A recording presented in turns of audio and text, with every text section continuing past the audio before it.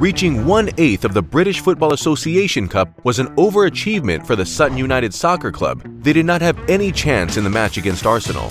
Nobody believed in Sutton's victory, which was a wise decision. Arsenal easily prevailed.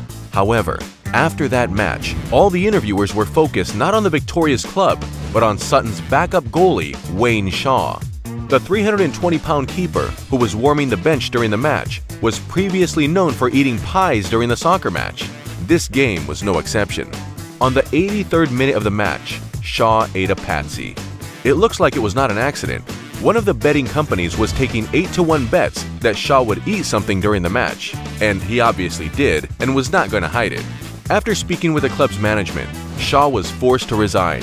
However, this episode gave him other opportunities. He became a staple on TV shows and received an offer to become an official pie taster with the supermarket chain Morrison's, with an unlimited annual supply of pies.